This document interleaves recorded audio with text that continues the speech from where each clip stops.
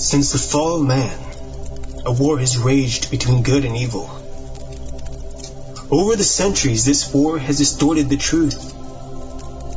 Now the truth is perceived as lies, and lies acknowledged as truth. To this day, the battle continues as we investigate and debate the truth behind the history and mystery of the universe. We are Paratruth Radio.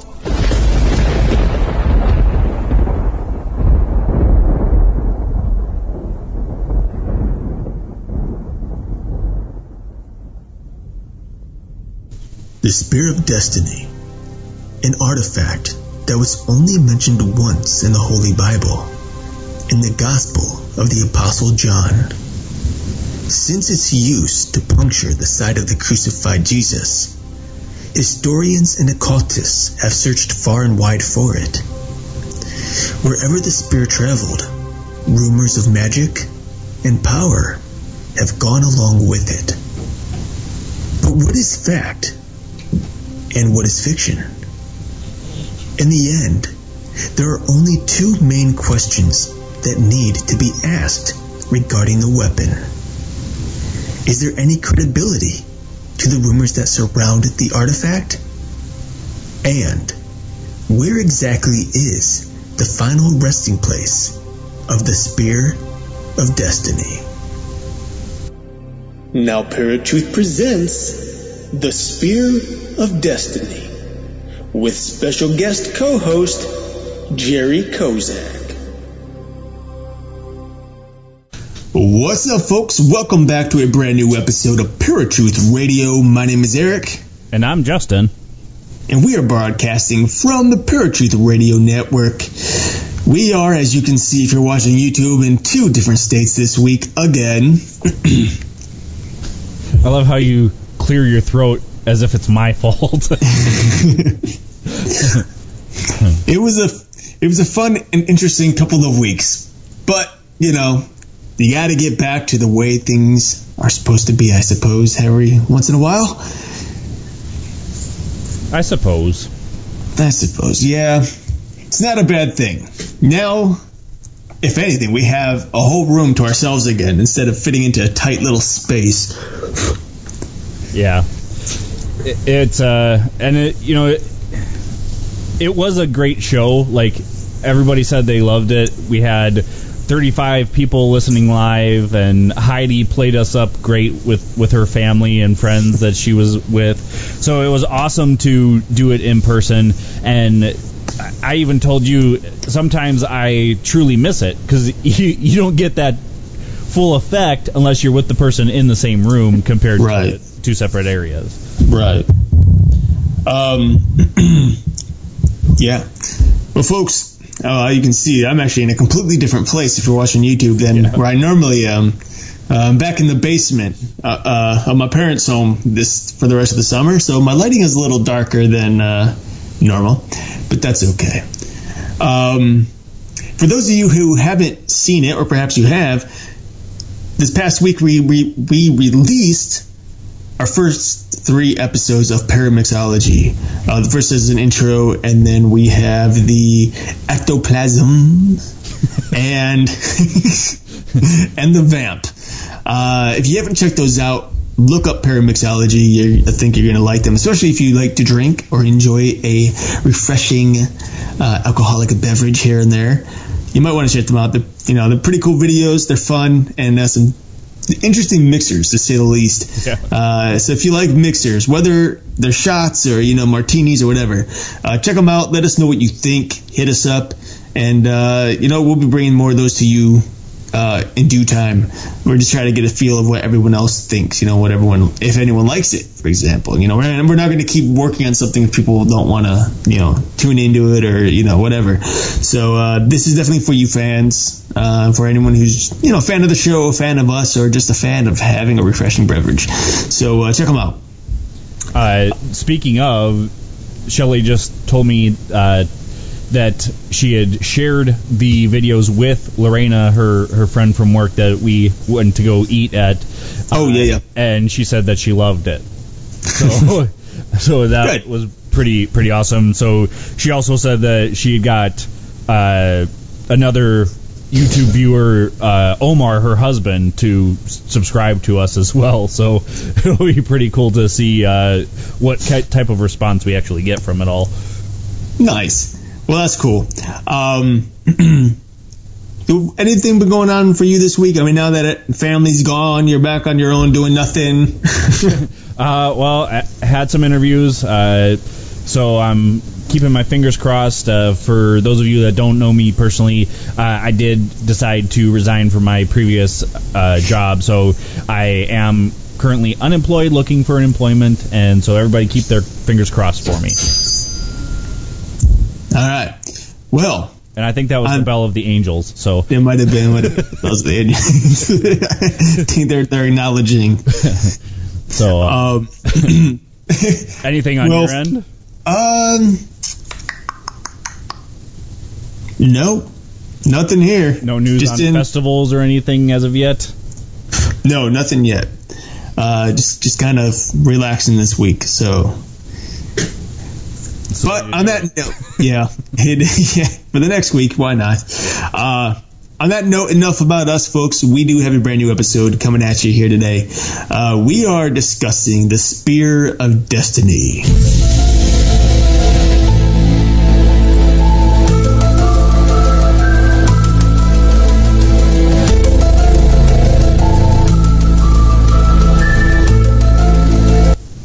Now, whether it's the Spear's destiny, your destiny, my destiny, our destiny, we don't know, but it's the Spear of Destiny, and that's all we know. Also referred to as the Holy Lands. There's actually numerous names for it, which is like ridiculous. But we're not going to get into too much of it right now because we do have a special guest co-host joining us tonight on Parachute Radio, and of course it is our good old friend Jeri Kozak. So I think without further ado, we're going to jump to the line with Jeri. Jeri, welcome back to the show. It's good to have you. It's good to be on the show again. I'm glad to have the trio underneath the Paratruth umbrella once again. Or being on the Paratruth Radio train. Me and my weird analogies, I'm sorry. So this is post-wedding for Justin. Woohoo! Yeah. Raise the roof. He seems so excited, doesn't he? I can see that. Well, over, so I'm just like, thank you. So you just thank you, God, that you could just relax and chill with your beautiful new bride, and the stress is over. It's a good stress. I remember the stress that we had for our wedding. To be honest with you, I think it's always more fun to attend somebody else's wedding. So, for instance, Eric, if you happen to get married and you invite my husband and I, hopefully we could go to your wedding, and then we could relax and have fun watching your wedding. But being the one getting married, it's wonderful. But it's a little stressful, because all eyes are on you. Yeah. I'm not a fan of weddings. I never have been. Even I don't even like going to them, let alone standing in front of everybody. But I'll tell you, Justin did this. Now, I didn't know about this until I was already standing at the front with them. And I was given the rings, and I was told to pass them out. I didn't know. I thought they meant give them to Justin and his wife, and Justin turns to me. He's like, no, go pass them to everybody in the audience. And I'm like, Wait, what? Okay. Sure, yeah. So it's a little awkward, and it felt like it took like at least a half an hour to get around to everybody. It took oh my gosh. Well, it was at least a 3.5-minute song that our ring bearer had sang, and then it was just dead air, and we're like, okay, they're still passing it around. Can somebody do something? So finally, the duet that we had hired to play the entrance and exit for the wedding party finally just started playing. I'm like, oh, thank you. Oh, wow. Well, it sounded like it was exciting and a blast nonetheless. Wow, that's great. That's great. Yeah, it was fun. We wish we could have been there. As he yawns. Hey, that's a post wedding and post travel yawn. I understand. I'm exhausted. I could not catch up. It was only all right. So he's only 1 hour behind East Coast time. And then I think we went to South Dakota. We were 2 hours behind, and it's not much, but that one single hour has done me in terribly. Oh, sure. Absolutely. I've been getting to bed so late this week and waking up so late, and I'm just like tired all the time. And man. So have you graduated from school already? I've got 1 semester left. 1 semester. Okay. Yeah, all right. So looking forward to it. It's getting close. I'll be done in November. Yeah. Wow. That's awesome. Exciting news for you both. Yeah. Lots of changes. Lots of positive changes. They say change is good. Yeah. That's true. Well, great. Well, as everyone knows who's been listening, today we are speaking of the Spear of Destiny. And so I'd like to go ahead and get into that with you guys. But first and foremost, I just want to read the passage in the Bible in which the Spear of Destiny is actually mentioned. And I want to let everyone know that the Spear of Destiny is actually only mentioned 1 single time throughout the entire Bible. And it's mentioned by the Apostle John in his gospel. It's John 19:31-35, and it says, "Now it was the day of preparation, and the next day was to be a special Sabbath. Because the Jewish leaders did not want the bodies left on the crosses during the Sabbath, they asked Pilate to have the legs broken and the bodies taken down. The soldiers therefore came and broke the legs of the first man who had been crucified with Jesus, and then those of the other. But when they came to Jesus and found that he was already dead, they did not break his legs. Instead, one of the soldiers pierced Jesus' side with a spear, bringing a sudden flow of blood and water. The man who saw it has given testimony, and his testimony is true. He knows that he tells the truth, and he testifies so that you also may believe." Again, that is John 19:31-35. Now, Justin, Jeri, I know we've all done the research here, and there's quite a bit of information on the Spear of Destiny. And some of it is a little out there, if you ask me. But it's a very, very, very popular artifact amongst historians and amongst occultists. One known occultist, one of the most popular probably, or most famous, is that of Hitler.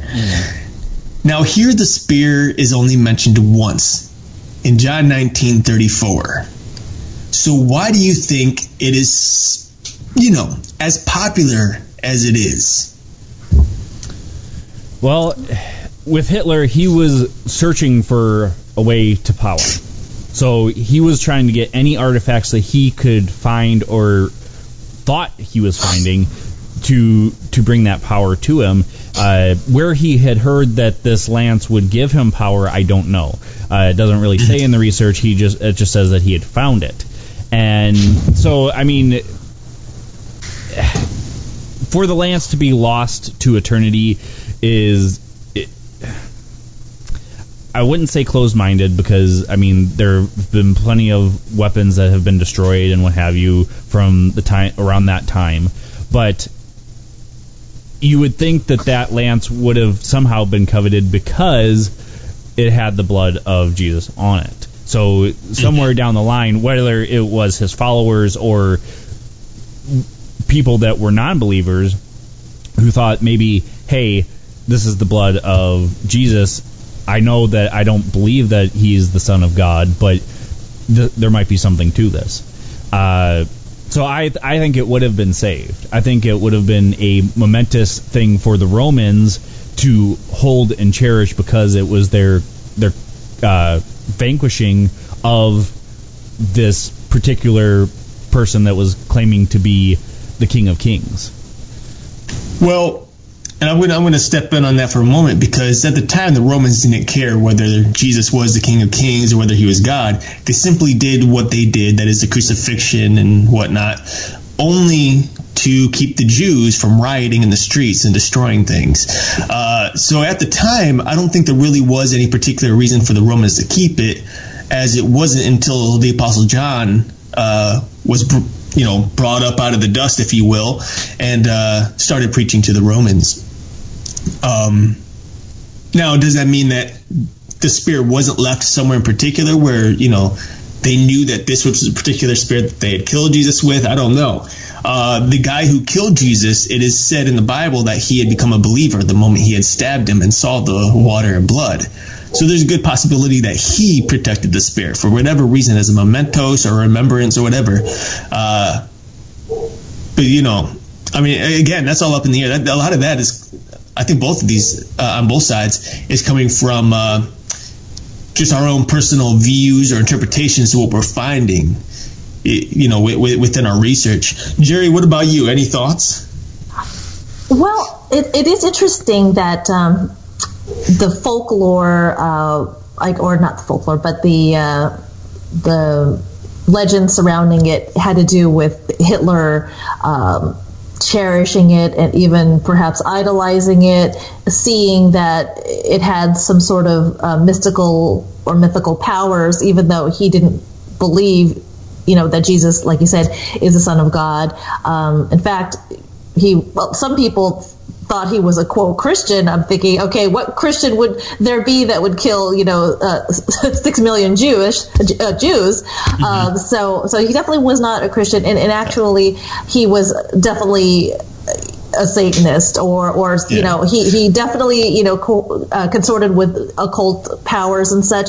So I think that whatever lore that he heard throughout the years got to him, and then he thought because like you said, Jesus's blood or the residue thereof is on it, that it possessed some sort of powers that would give him perhaps political powers, maybe as a shield around him or what have you. I did hear, in addition to that, some sort of legend that whoever lost the Spear of Destiny would have some sort of curse put on them. And supposedly the legend goes is that since Hitler lost the Spear of Destiny to somebody else, that he committed suicide, henceforth as a result, or roundabout curse, I guess, and then whoever took it from Hitler, he died in a car accident, I believe. So as we probably all agree that the Spear of Destiny, doesn't have any, magical powers or mystical powers in and of itself or whatever. It's just, what people ascribe to it. Mm-hmm. Well, first of all, in regards to the Satanist thing, it is important to know that Hitler's mentor, the man who had mentored Hitler, was a Satanist. And so it's only safe to assume that there is a great possibility that Hitler himself was a Satanist as well. And obviously he did dabble in the occult. We know that. That's a historical fact.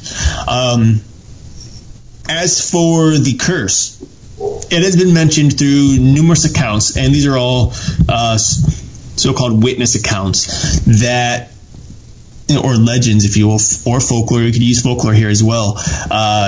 That anyone who had possession of the spear would be given great power of either good or evil over the world. They'd be able to basically control the world. And if you were to lose it, then death would come upon you. Now, historically speaking, there have been numerous people who had the spear only to lose it, and upon losing it have died almost immediately. Now, whether or not it's this exact spear that was used to stab Jesus in the side, we don't know. In fact, there are 3 different cities or countries claiming to have the spear in their possession, which means there are 3 spears out there right now, and obviously they can't all be the same spear, considering they're in multiple locations. So who exactly has the real spear, we don't know, if anyone. They might all be fake. But when you look through the scriptures, we do notice, for example, the Ark of the Covenant, which God himself had put a curse on. If certain people were to touch it, they were to die or become sick, etc., etc.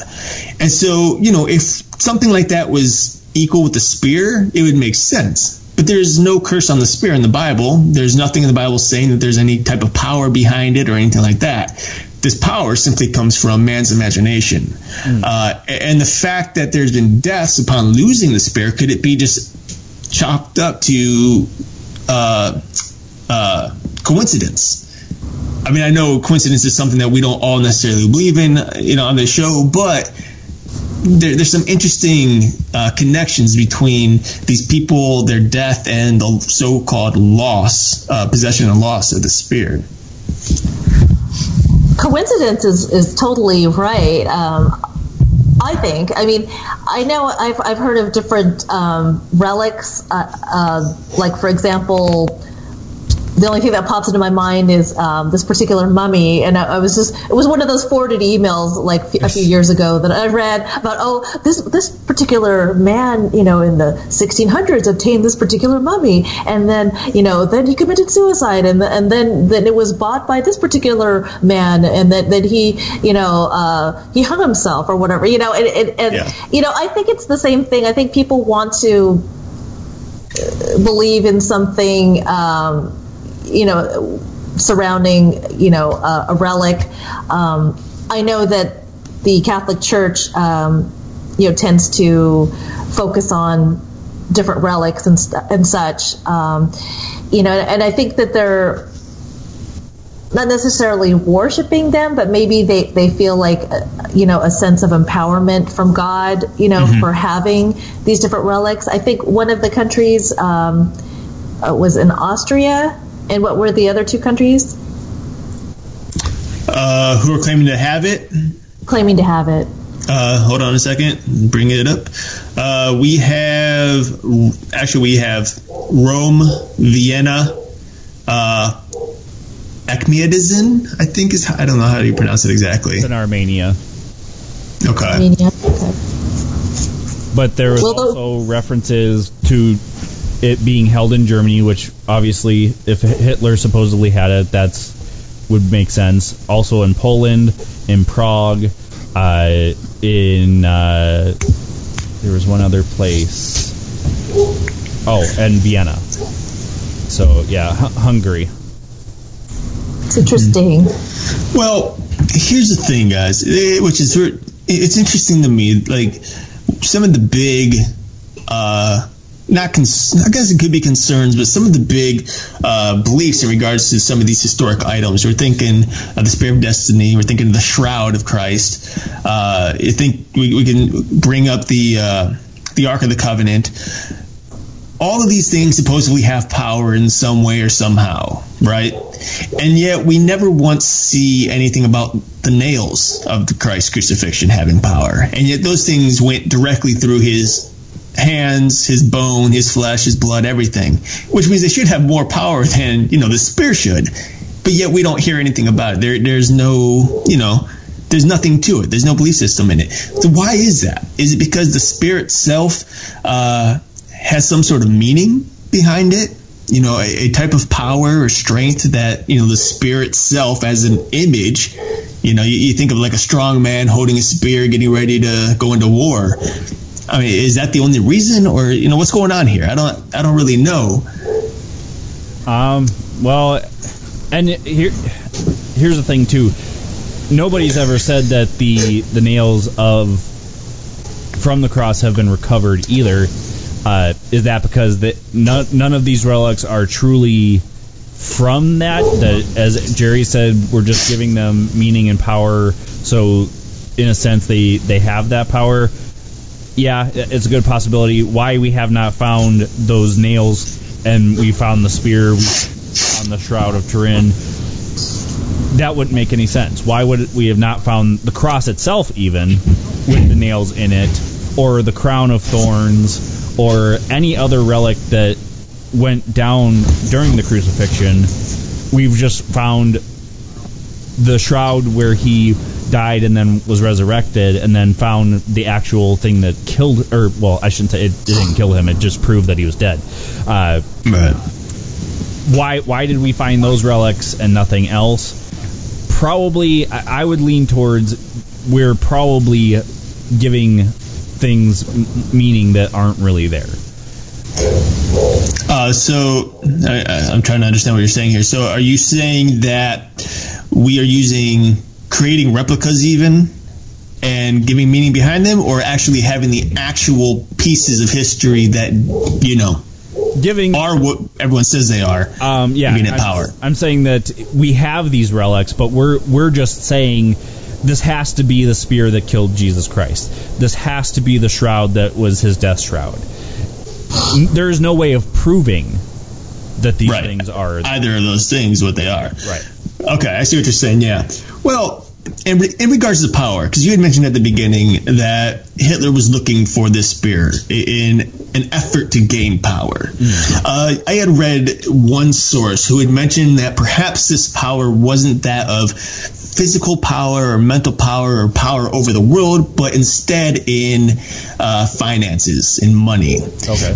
Could it be that Hitler, instead of looking for power as we consider power, that is control over something, was simply looking for the weapon as a way to sell it off and, earn money and financing for his program? I know it's sick. To help him and the Nazis move forward. And we know that Hitler and the rest of the Nazis would gather up a lot of the treasures that the Jewish people would have in their homes. They would stock it up. They found houses just stocked full of treasure. Why were they holding on to that treasure? Did they have some kind of hoarding issue, or were they actually holding on to it so that they could sell it off and help finance everything that they were doing, So what exactly is the term power, or does this term power mean here? Right. I think that it has to do with power over one's enemies.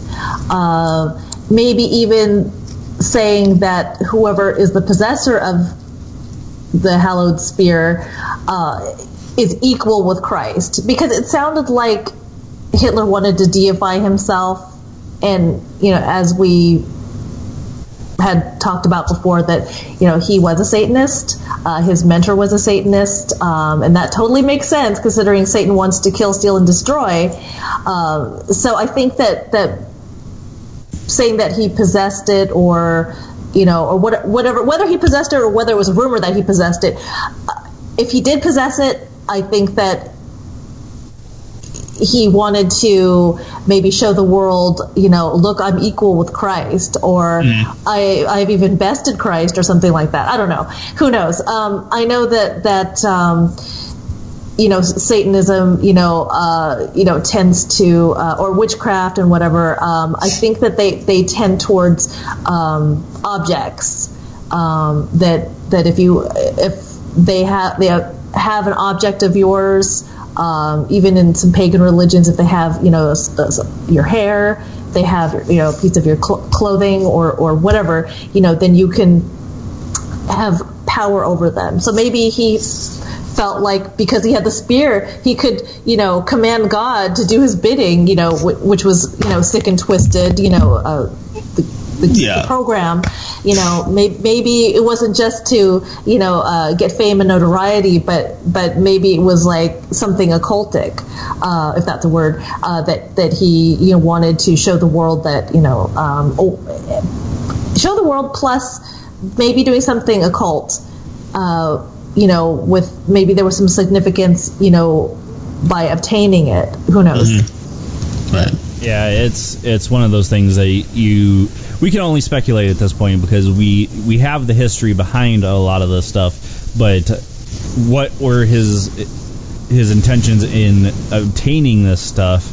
And I believe that he did things and they were gross and whatever, but he thought that he was doing a righteous cause. Not saying that's true at all, but in his mind, he was doing a righteous cause, and there's speculation that his stepfather was a Jew, or his real father was a Jew and beat him, and that's why he decided to rain this terror on the Jews.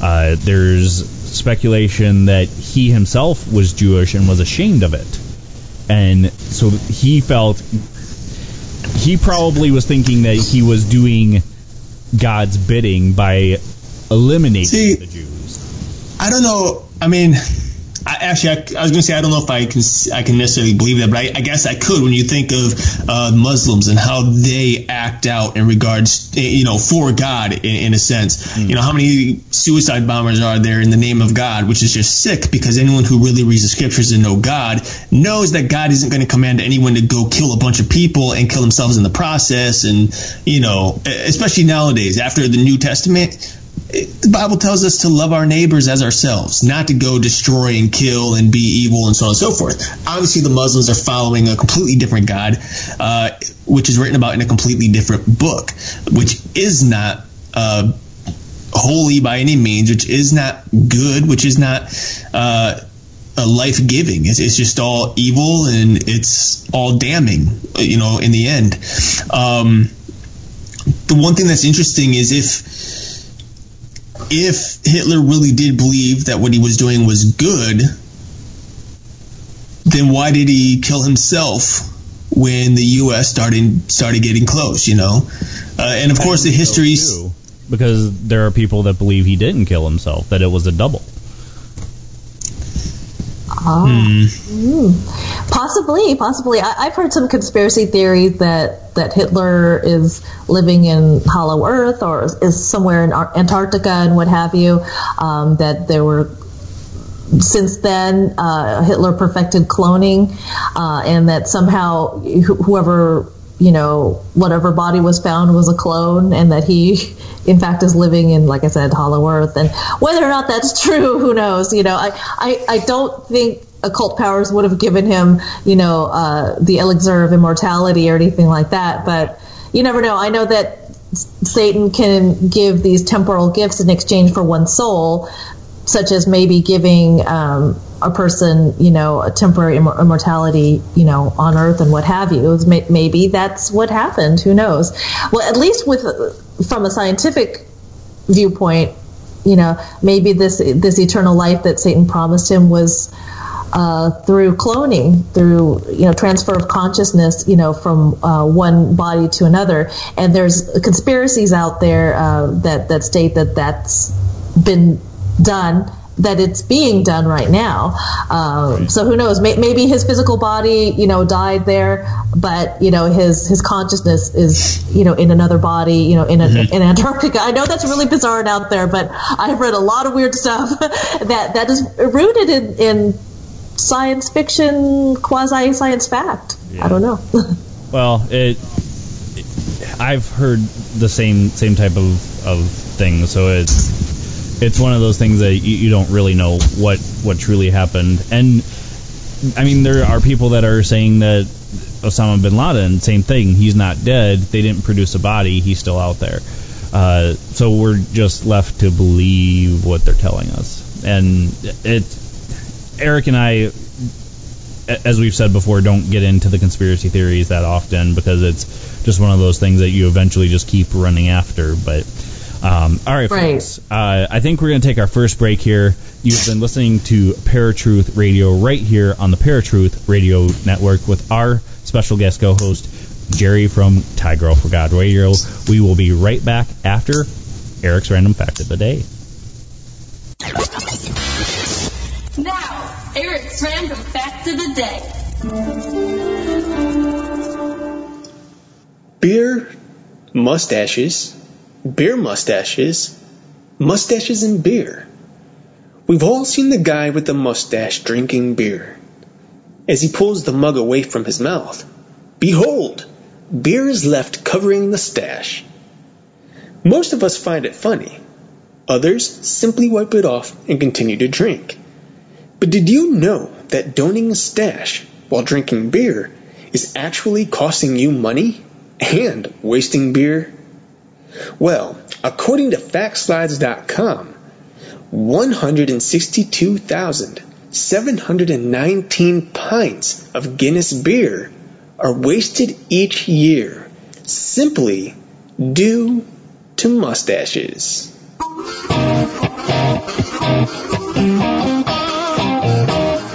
This was Eric's Random Fact of the Day.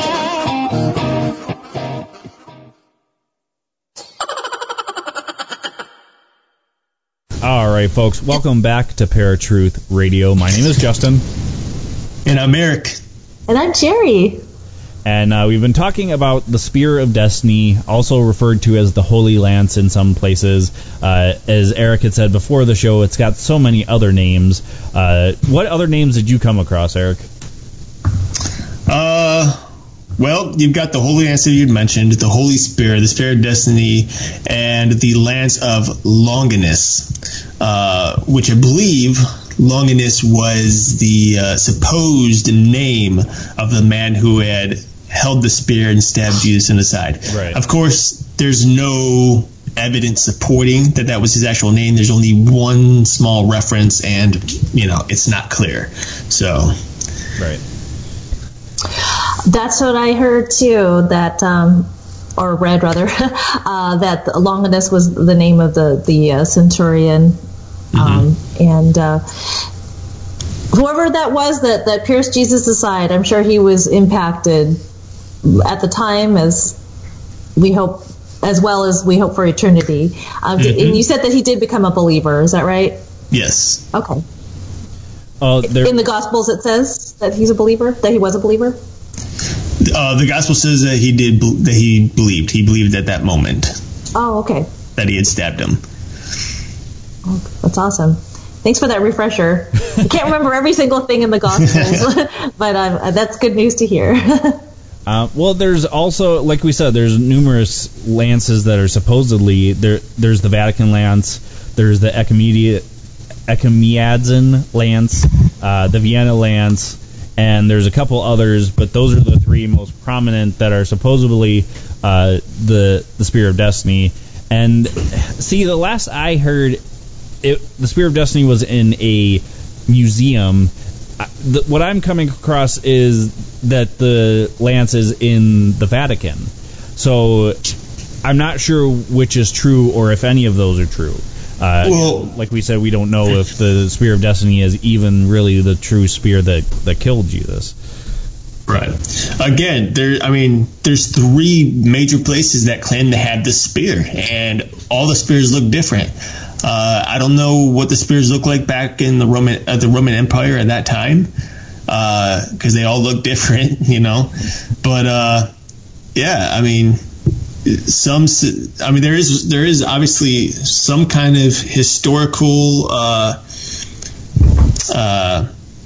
guess. Now, I don't want to call it evidence because it's not really evidence, but, historical writings that say that it is in the Vatican, where others are saying that it's elsewhere around the world. Some say it's even in Antarctica right now, buried.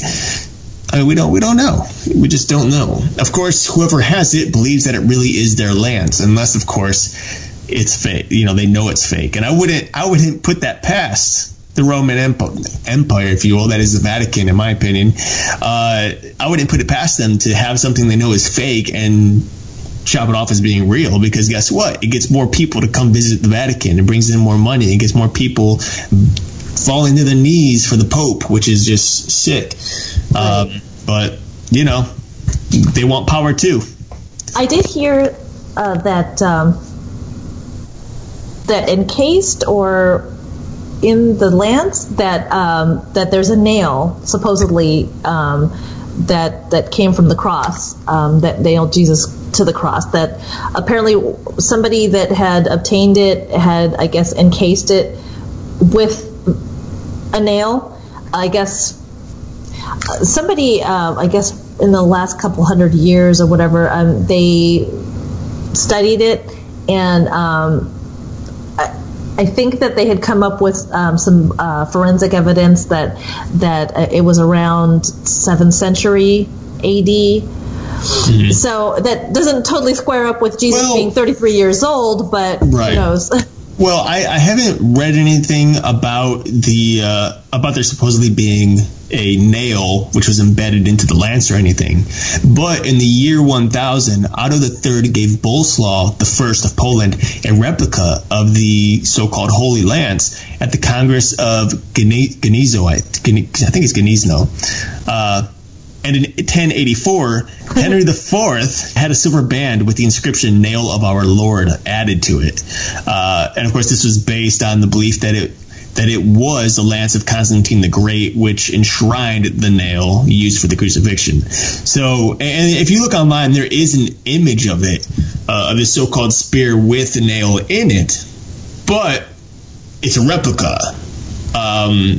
And so it's safe to say that the actual spear, which is not this one, doesn't have the nail in it. Just the replica supposedly does. And it's interesting because, they wrapped a silver, they kind of put a silver boot around it that says Nail of Our Lord, and then later a gold sleeve was added to it instead, which also says the Nail of Our Lord. But I have some notes here. It says Dr. Howard Buechner, MD, professor of medicine at Tulane and then Louisiana State University, wrote 2 books on the spear. Buechner was a retired colonel with the U.S. Army who served in World War II and had written a book about the Dachau massacre. He claims he was contacted by a former U-boat submariner, the pseudonymous Captain William Bernhardt, who claimed the spear currently on display in Vienna is a fake. Bernhardt said the real spear was sent by Hitler to Antarctica, like you said, along with other Nazi treasures under the command of Colonel Maximilian Hartmann. In 1979, Hartmann allegedly recovered the treasures. Bernhardt presented Buechner with the log from this expedition as well as pictures of the objects recovered, claiming that after the Spear of Destiny was recovered, it was hidden somewhere in Europe by a Nazi secret society. After contacting most of the members of the alleged expedition and others involved, including Hitler Youth leader Arthur Axmann, Buechner became convinced the claims were true. So who knows what's true or what's false? Even when scientists claim, such and such is, X amount of billions or millions of years old, I mean, I'm to the point where I'm not even sure if I can believe, quote, experts or quote, scientists, Right. I'm sure there's many that are legitimate, but, because of, maybe another agenda, they might skew evidence or something like that.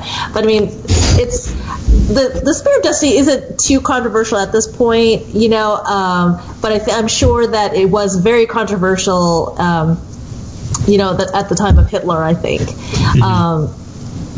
I think that if somebody were to, come forward and say, I have the true, Spear of Destiny and what have you, I'm sure that, like all the media would be on it, like, white on rice, and, they'd have to cough up some very, very good forensic evidence, that seemed to support it. But there hasn't really been any recent,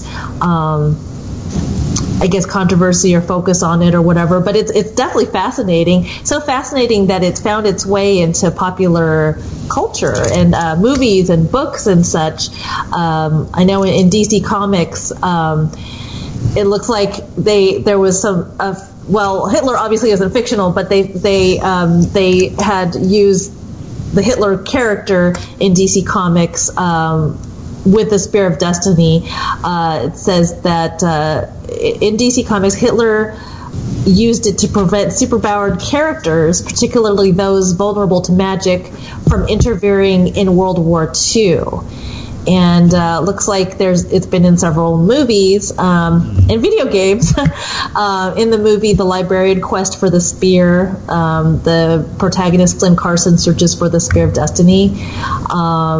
Video game called Spear of Destiny. Yep. Features Wolfenstein protagonist B.J. Blazkowicz attempt to recover the Spear of Destiny from Nazi Germany, and so on and so forth. Oh, actually, here's the one that's most recent in a recent movie, Constantine.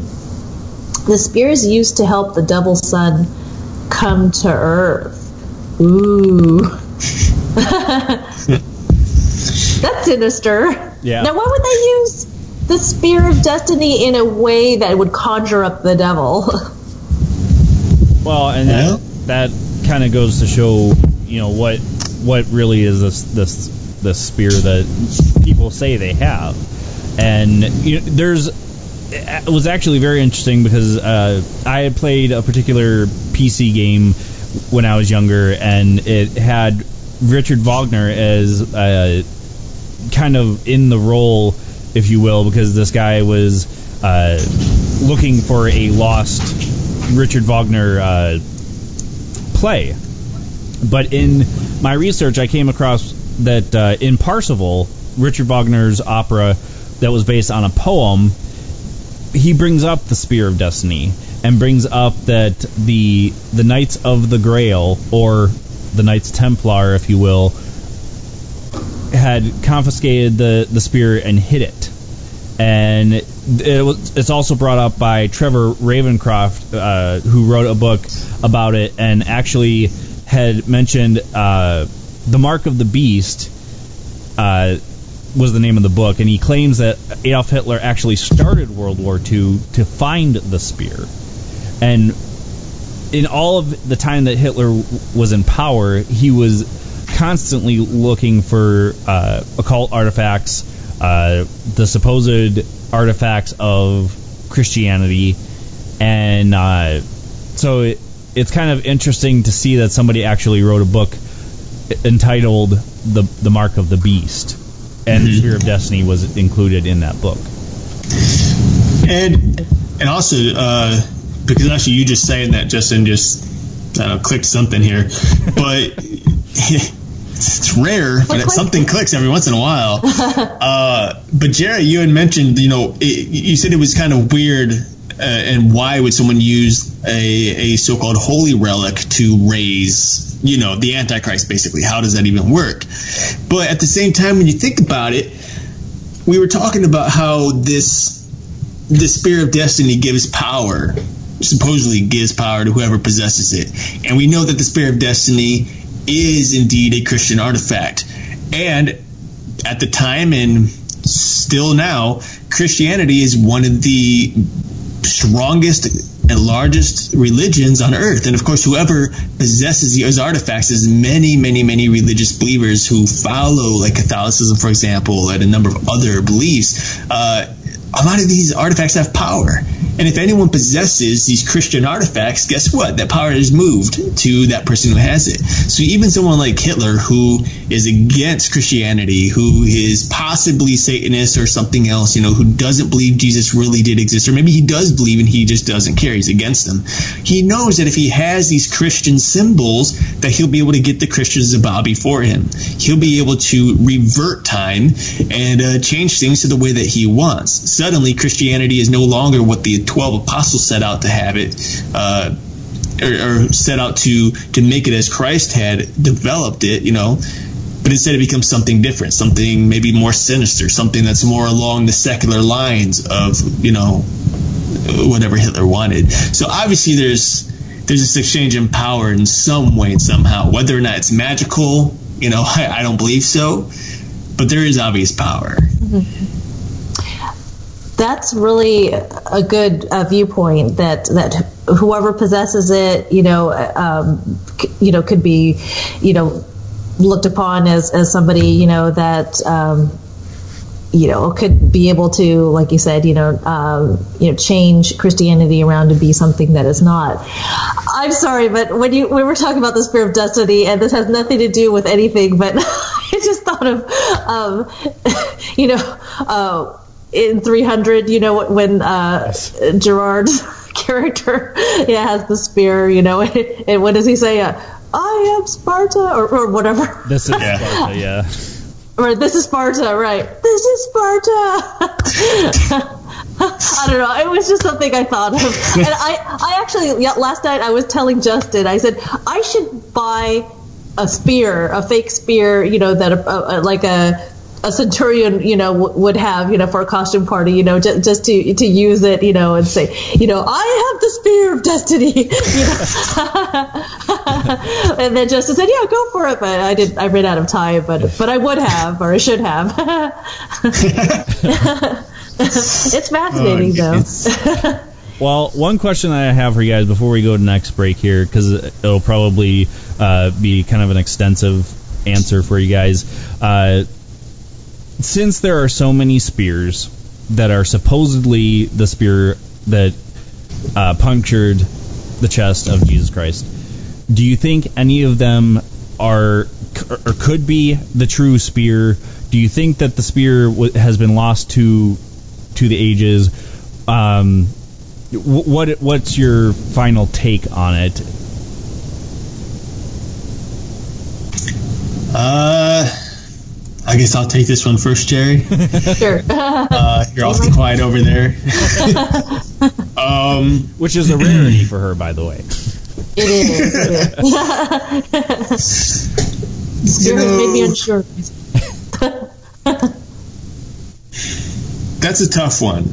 And I'm going to have to, I know it's kind of a cop-out, but I'm going to have to take a two-sider on this and say yay and nay. I think that there is a slim chance that the spear does exist. But I don't necessarily believe that any of the current people who claim to have it actually do have it. It might be out there and it might be in someone's possession, but it's not going to be a big, player in the world's religions today or in the world's publicity or whatever,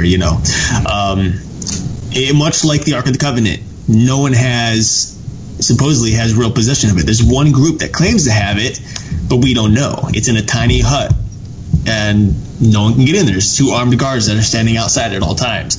Whether or not it's really there, we don't know. On the other hand,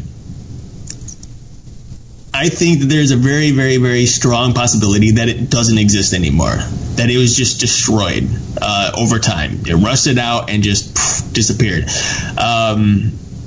Reason being is because I think the man who would have stabbed Jesus with it, I think there's a possibility that he would just would have gotten rid of it. He would have walked away. He became a believer. He didn't want to, maybe didn't want to have that blood on there. It's too sacred. So why hold on to it? Let it go to the earth where,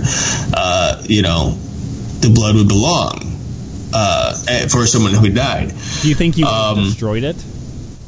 I don't think he would have destroyed it necessarily. I think he would have put it in a safekeeping, but I don't think he would have, had it in such safekeeping that it would have been passed down from generation to generation. Okay. I don't think so. I think he would have just. It's much like the what's it called? I know there's a specific name for it, but the cup that was used at the Last Supper. The Holy Grail? The Holy Grail. Yeah, the Holy Grail. That's another thing. It's another one of those big historical icons, if you will, that religion uses.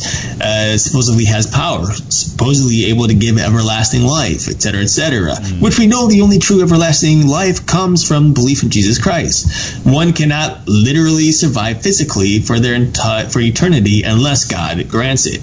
Well, that's where you break down people using allegory to give something meaning. Right.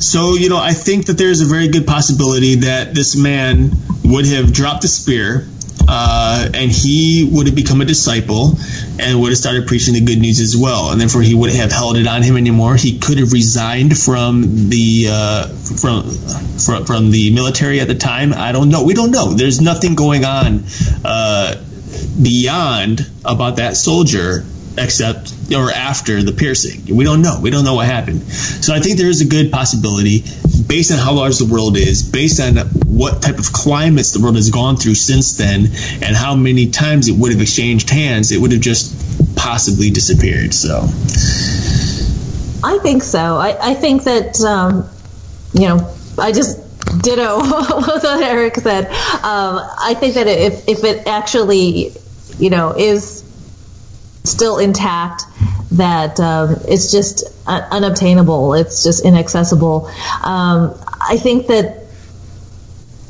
if somebody were to bring it forth and whatever, I guess just like in a lot of things, that a person would just need to have faith, I guess, that it is or it is not. But of course, we don't put our faith in relics, in the Spear of Destiny or the Holy Grail or the Shroud of Turin or what have you. Even though I do believe that the Shroud of Turin, was in fact the burial shroud of Christ. But of course, nobody should worship it or what have you. But I just think that it points to the crucifixion of Christ and the resurrection of Christ, So it is interesting, though, that there's legend surrounding, the spear of destiny and what happened to it, who had it, what happened to them, is it real? Is it still in existence today, and what have you?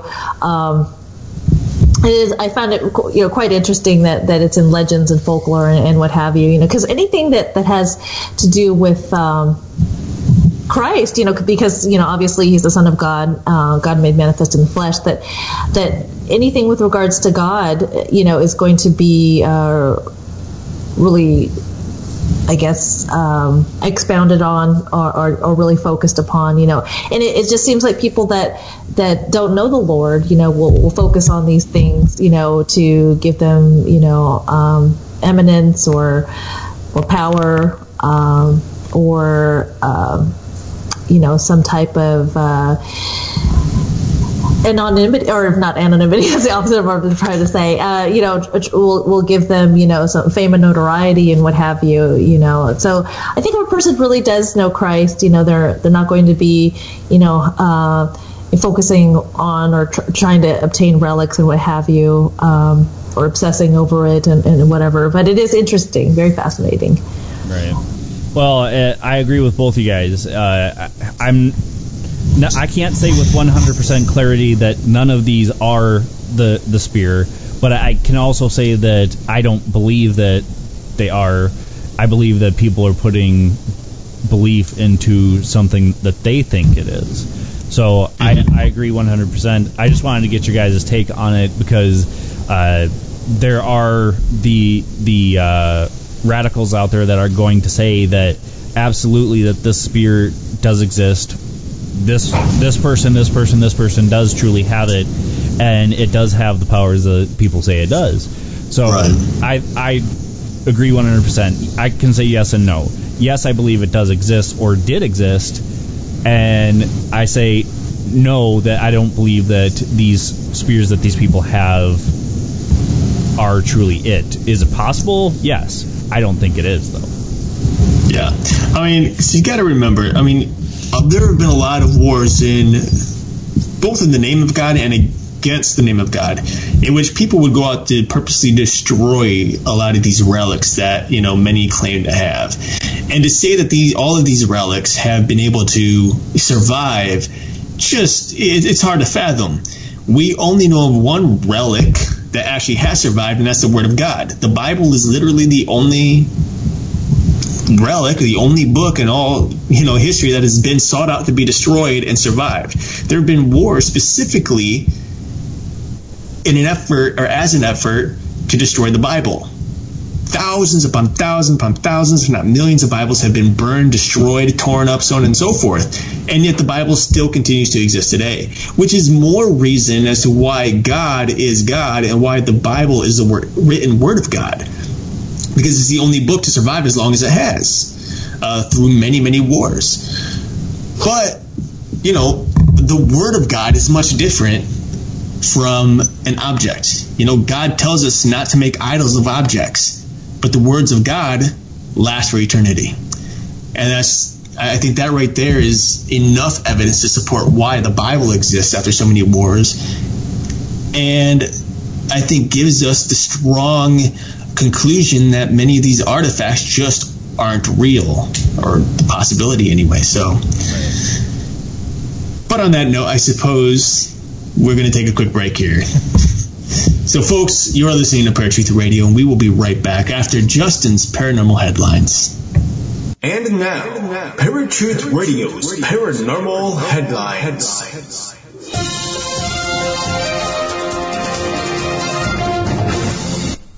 How's it hanging, Parafans? Justin here with your Paranormal Headlines, and these headlines are from unexplainedmysteries.com. Broadhaven Triangle House goes up for sale. A house at the center of the 1977 Broadhaven Triangle UFO mystery has recently gone on the market. Formerly known as the Haven Fort Hotel, this idyllic coastal retreat was once the scene of a UFO sighting so mysterious that the incident ended up being investigated by the Ministry of Defense. The Broadhaven sightings began in 1977 when hotel owner Rosa Granville was awoken in the early hours by a strange noise and saw a series of peculiar flashing lights through her window. When she looked out, she observed what she described as an upside-down saucer in a nearby field and two faceless humanoids on the ground next to it. It was early morning, and Mum was woken by a buzzing noise, and she thought she'd left the gas boiler on. Once downstairs, she realized the noise was from outside, said her daughter, Frances. She looked out and saw about 100 feet away an oval object she could only describe as a spacecraft with lights slowly land and two figures emerge in silver suits. A similar sighting was reported a short time later at a local primary school. A total of 14 children, along with their head teacher, witnessed what was described as a yellow cigar-shaped craft landing nearby and saw a strange figure dressed in silver clothing emerge from it. Even to this day, the truth behind the Broadhaven sightings continues to remain a total mystery. FBI gives up on D.B. Cooper hijacking mystery. Officials have finally admitted defeat after failing to solve the case of a 1971 airline hijacking. Described as the longest and most exhaustive investigation in U.S. history, the hunt for the mysterious individual known as D.B. Cooper has spanned over 5 decades.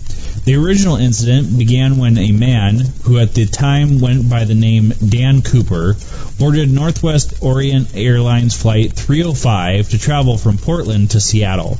During the trip, Cooper called over one of the flight attendants and asked them to write out a note declaring that he had a bomb in his briefcase and that the plane was being hijacked. When the aircraft stopped at Tacoma International Airport, he allowed the passengers to leave in exchange for 4 parachutes and the sum of $200,000 in cash. After the plane had taken off again, Cooper strapped the bag of money to himself, put on one of the parachutes, and jumped out somewhere between Seattle and Reno. No trace of him was ever found. Some believe that Cooper had perished after jumping from the plane, while others believe that he had survived and had used the stolen money to change his identity and disappear off the grid. Either way, the trail has remained cold for years, and the FBI has finally given up looking for him. And this has been Justin with your Paranormal Headlines. This was a segment of Pure Truth Radio's Paranormal Headlines.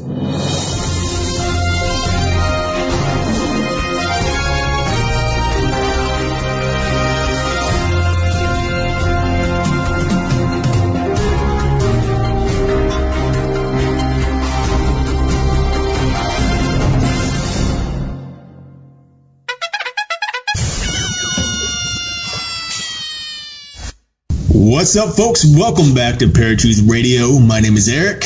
I'm Justin. And I'm Jeri. And we are broadcasting through, if you didn't know, the Paratruth Radio Network. Well, folks, we had a pretty awesome episode today about the Spear of Destiny. I don't know everyone's current views listening or watching YouTube. I don't know what you guys believe about the Spear of Destiny, but please feel free to comment, on the links below. Hit us up on Facebook, email, etc., etc. Let us know your thoughts and opinions about the Spear of Destiny. Do you agree or disagree with anything that we said during the show? We'd like to know. I will leave, at least on my part, I will leave this one note. No matter what it is, whether it's the Spear of Destiny or the Shroud, what was it called? The Shroud of what? Turin, the Shroud of Turin, or the Holy Grail, or the Ark of the Covenant, whatever it is, when it comes down to artifacts, when it comes down to physical pieces of history, folks, you have to remember that God has always said, do not create idols of those objects. So whatever your focus is, make that focus be on the Lord Jesus Christ himself. The Bible speaks of the spear one time, and there's a reason he only spoke about it once.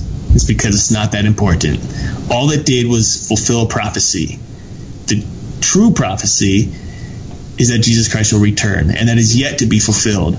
But one day he will come back, and he will come back in all his glory and bring the new kingdom and the new heaven upon earth.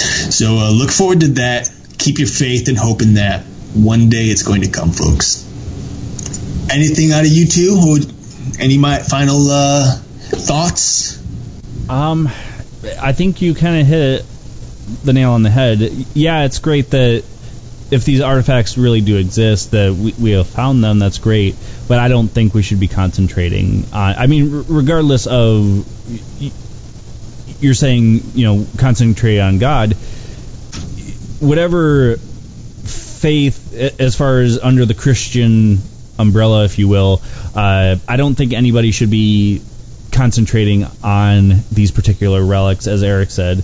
Just keep your faith in God and yourself in Him, as well as other than just concentrating on Him, yourself in Him. And I don't think that we should be concentrating on that. Like we said about conspiracy theories, concentrating on them just gives them power. With these artifacts, that's all you're doing, is you're putting power into something that really has nothing to really give. Do I believe that there are things out there of the metaphysical, occultish things that supposedly have power? Yeah, because people are giving that power to it. And they think it has power when really it doesn't. That's right. I totally ditto what we both are saying, that we're focusing, if we're focusing on Jesus and his work on the cross, and which was to save anyone who believed in their heart God raised Jesus from the dead, and calls upon him, that's should be the focus there. And I don't think too many people are focusing on the spear of destiny or what have you. A good friend of mine, he had said that focusing on relics is like focusing on a piece of clothing or what have you of that person. Like if you happen to worship someone's underwear or something like that, it's completely futile and fruitless. That's a really disturbing thought. Right, it is disturbing. Yes, right. I'll have to credit my friend Paul for saying that. And obviously, we don't, want to, focus on that person's, underwear, for example. We want to focus on the person that fills the underwear, In this case, we don't want to focus on the spear, that pierced Jesus' side. We want to focus on Jesus himself, who was resurrected, from the grave and is alive forever and ever, and is the Son of God and is God. And, I did want to say something kind of funny about this. Will the real spear stand up, please? I don't think so. I highly yeah. Somewhere.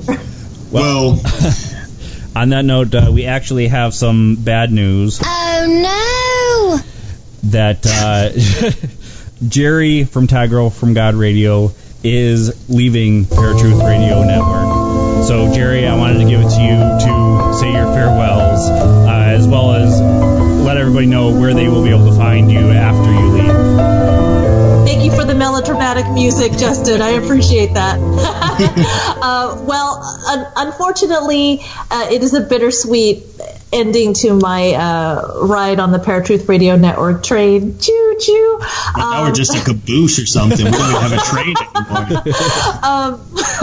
I really enjoyed being part of the Paratruth Radio Network with Justin and Eric. They're awesome guys, and I loved listening to them before I was on board, and loved podcasting alongside them, and we'll love listening to them afterwards, and then of course doing our occasional shows together. But I just can't be able to juggle all of my different priorities in life, such as working full-time, and at this point looking for a full-time job, since my job is coming to an end because I'm getting laid off. So working at a full-time job, and then also, spending time with my husband, and also, being involved at church, and then also adding college into the mix. I know some people can do all those 5 things plus podcasting, and to do it successfully, and they can soar like an eagle, but I can't. Instead, I started instead of soaring like an eagle, just crashed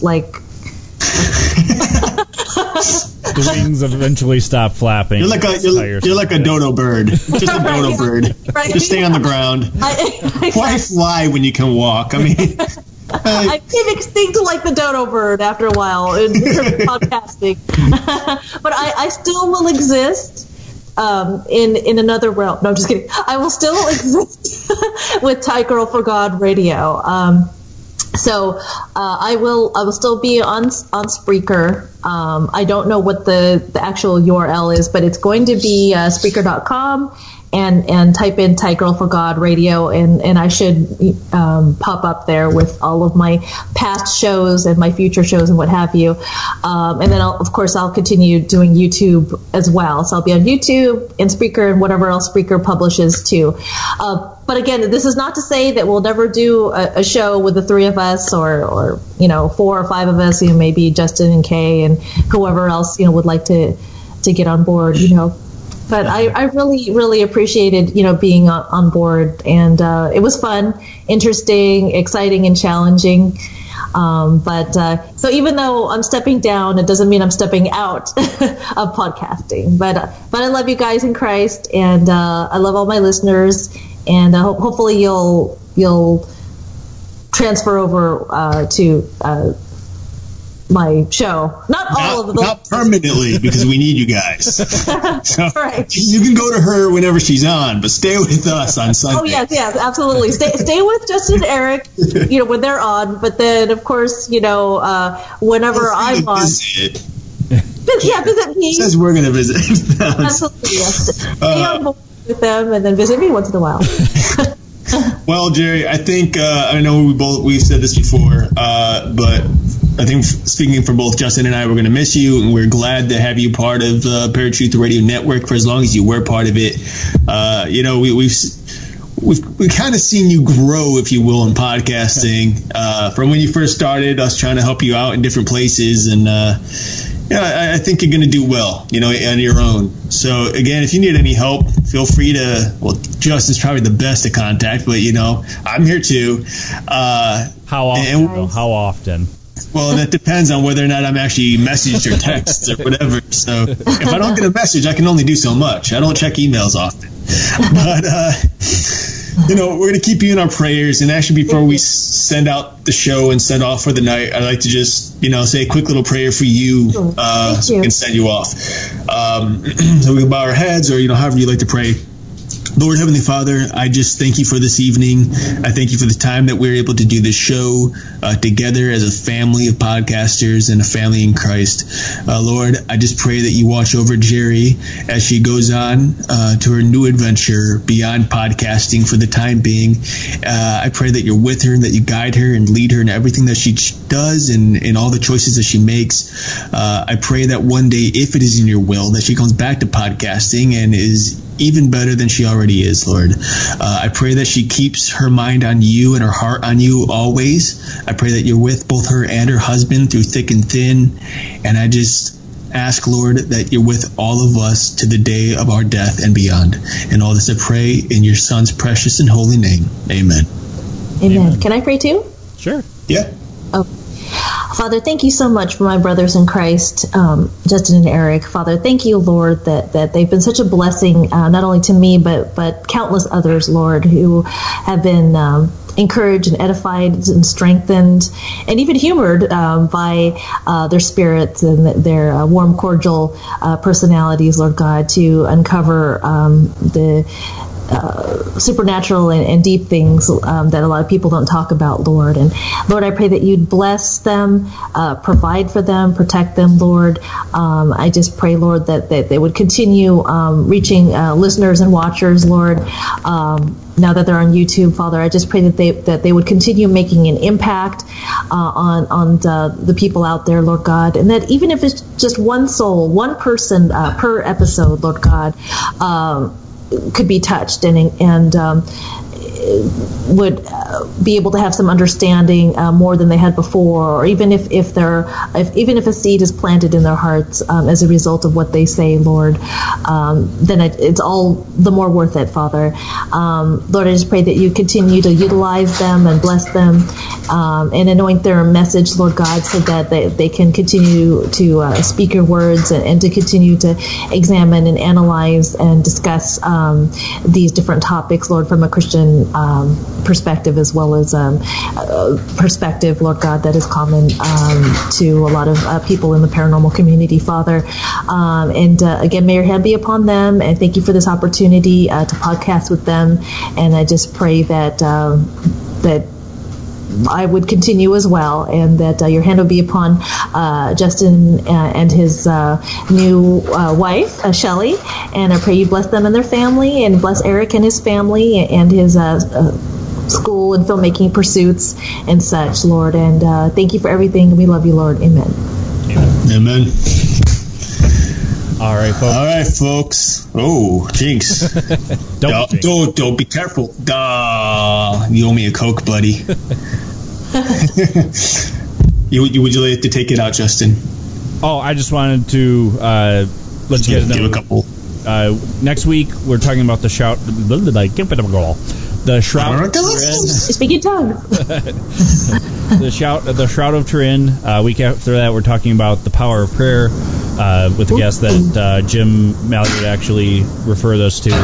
And I just wanted to let you guys know, if you guys have any topics you want us to cover that we haven't yet, I'm thinking about sleep paralysis. I'm thinking about black-eyed children. If you guys have anything that we haven't covered that you want us to, let us know. paratruthradio@gmail.com. You can contact us through our website, paratruthradio.com, and on Facebook, Twitter, Spreaker, YouTube, you can't contact us there. You can listen to us there. And Google Plus and Instagram. And then listen to us on iHeartRadio, iTunes, and all the numerous podcasting softwares there are out there. Google us. You'll find us. It's my favorite thing. Just Google. Just Google. Well, folks, that is the end of our show today. It is a sad time always at the end of the show. But but it's been a great episode. We had some great discussions, some laughs, and a lot of fun, so I hope you all did too. So until next week, same time, same place, my name is Eric. I'm Justin. And I'm Jeri with Tiger for God Radio. Peace. Peace, y'all. If you enjoyed this episode of Paratruth Radio and you would like to listen to it again, or are interested in listening to any of our past episodes, then you can listen to them on HD at our website, paratruthradio.com. And you can also find us at Stitcher, Blueberry, TuneIn, iTunes, Spreaker, and YouTube. And of course, like us on Facebook and follow us on Twitter for brand new updates of our show every day.